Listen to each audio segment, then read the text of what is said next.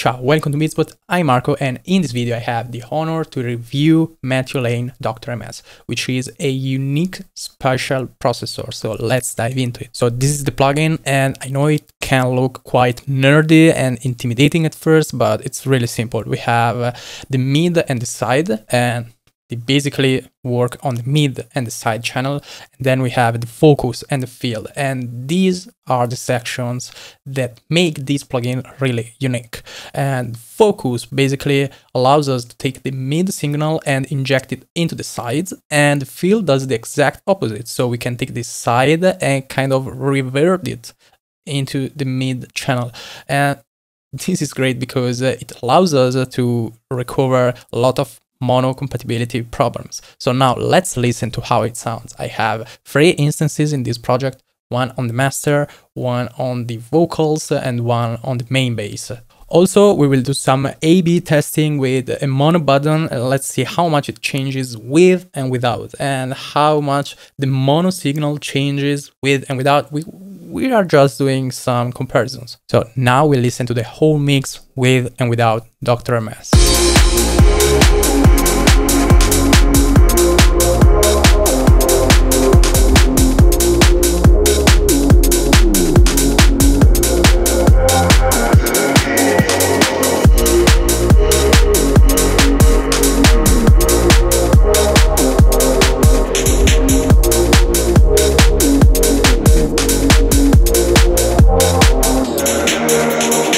So we can see how more focused yet open the mix sounds with the DrMS. Now let's try it with the mono button on.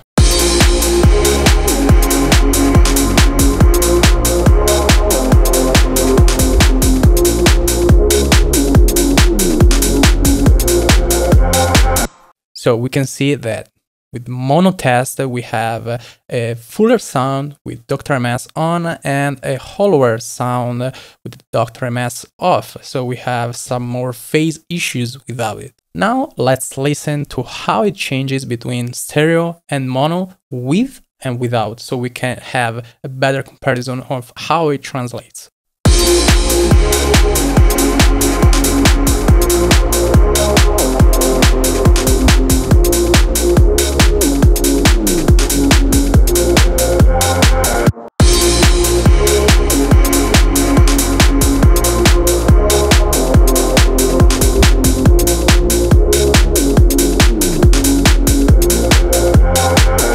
So the difference in this case is way more noticeable, and that's what makes this plugin really great, because I have some reverbs, I have some detuned bass, so it's kind of hard to maintain the tone that I want and also keep everything with some more mono compatibility. So now let's dive into individual instances.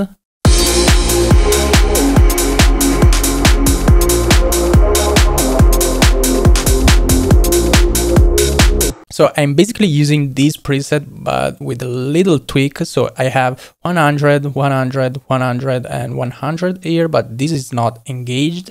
And if I have the exact values, this is at 0. So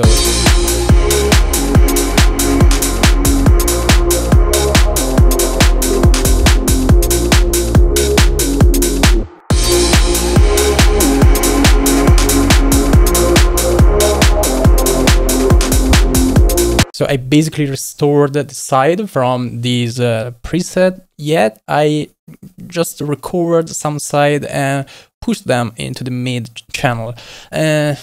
So here we have like some filters. We have the input, we have the gain, we have the format left, right, or RMS, and this one makes a difference. So let's listen to it.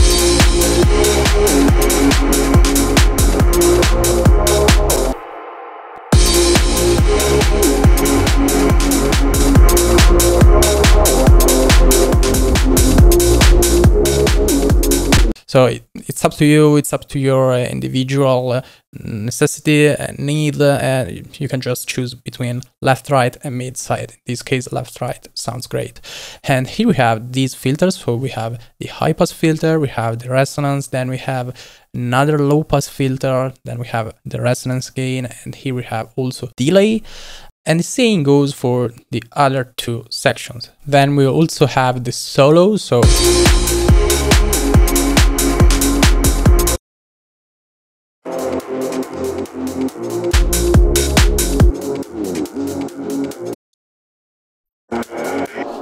and this is great because you can literally listen to the sides, how they've been ported to the mid chain. So we also have the flip phase in case you need it, so let's try it.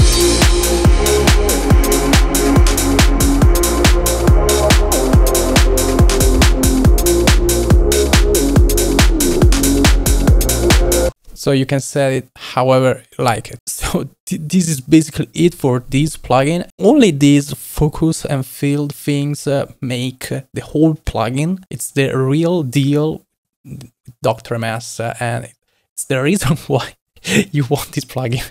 So this plugin is not for beginners. Beginners should kind of learn how to mix and manage the mid-side channel first, at least the basics. You don't have to get it perfect, but if you're just starting, you don't want this plugin. If you're an intermediate, you want this plugin because it can help you spot some problems and see how much you can recover them within the project. If you're a professional or like an expert DIY guy, head own bedroom producer or whatever, but if you have some years of experience under your belt, you need this plugin because I mean, it just saves you so much time dealing with those final little tweaks that it's not worth to stress over just going through and digging your project and see what's phasing and going for the MSQ and trying tweaking the unisono on synth, whatever, trying to monoize the reverb and doing some more parallel side and balancing them. It's not worth it. This makes life so much easier. Also because if you are experienced with stereo processing, you know how much you have to dial all these settings. And I mean, you can really get things correct, set, fixed with very few tweaks. And I really recommend using the presets because it makes the process a lot faster. You just look for the sound that you want, and then you have to take one or two knobs and you are all set. So this is a unique plugin. Nothing else can compare to this. I can't really recommend it enough. That's it for this video. Thanks for watching. Hope you enjoyed it and see you in the next one.